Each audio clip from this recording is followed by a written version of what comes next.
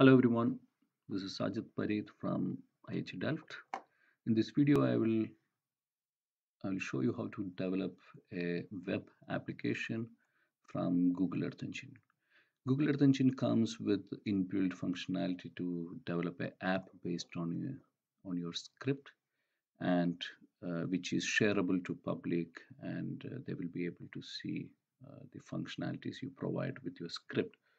It's a very good medium to share to a larger audience your data, to visualize your data, and uh, and to offer some basic GIS based or spatial data based applications. So there are many good examples of the app which we have covered in our laptop.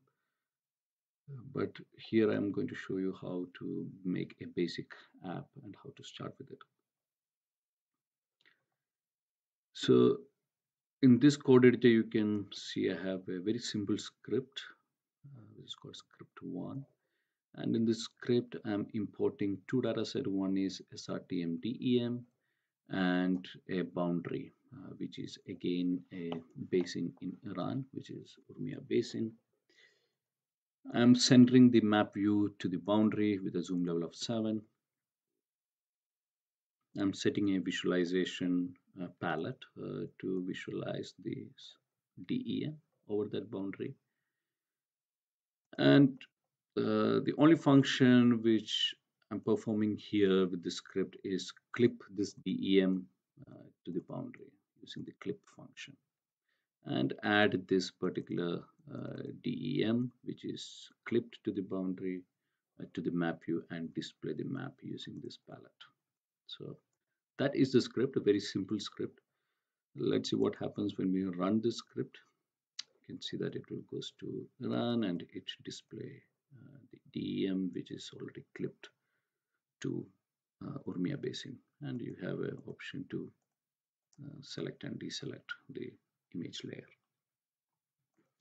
So now you want to add or offer this particular script or this particular data as a web app.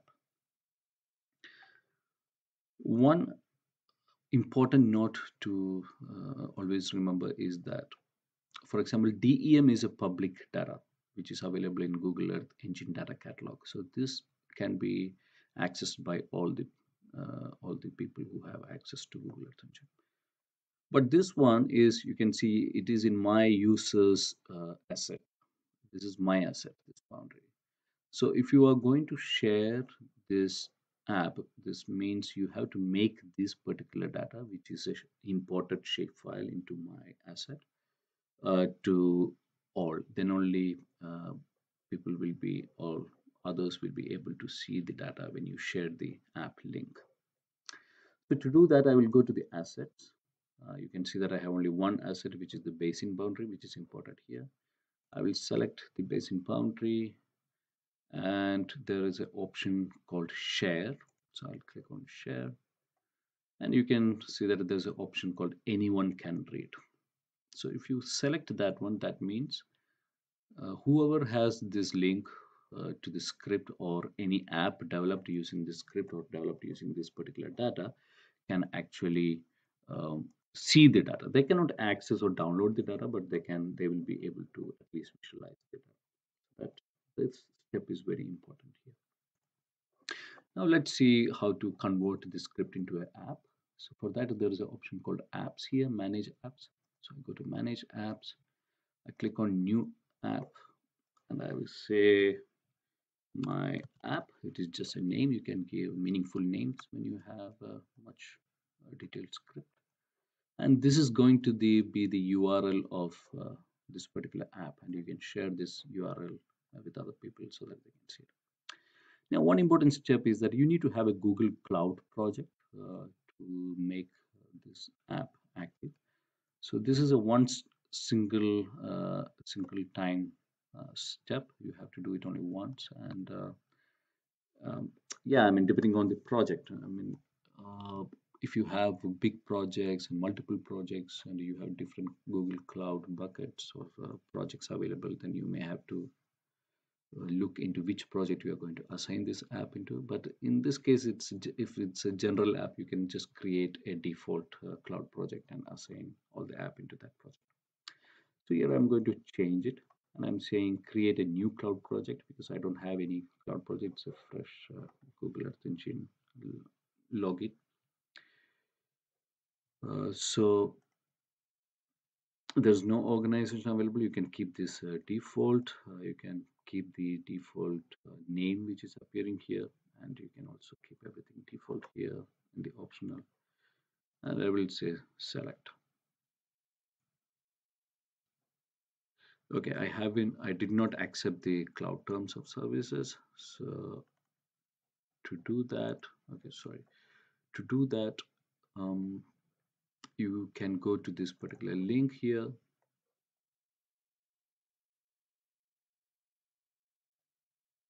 It may take some time.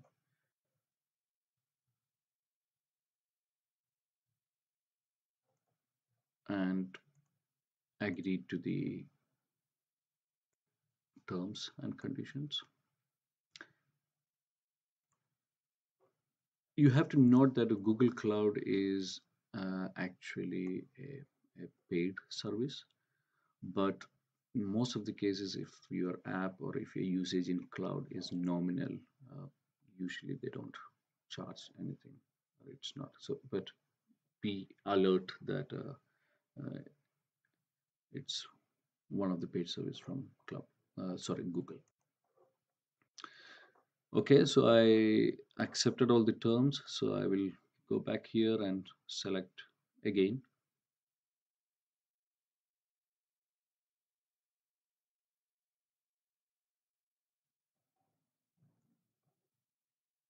Okay, so the Google Cloud project is ready. I'm going to leave. I don't want to access the restriction. Can also say feature this app in your public apps gallery so that it will come here. Um, yeah, and how do you want to set the source code? So I'm going to say set the source code into repository script path. So in my case, the script path is uses Waterinago module 11 and the script is script 1. That's it. I will say publish and the app will list here.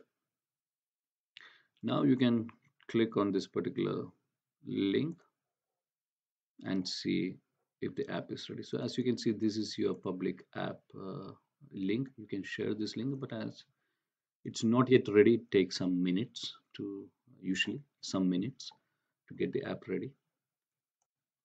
And it's not ready yet.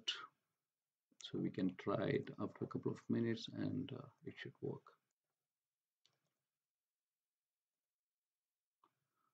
No.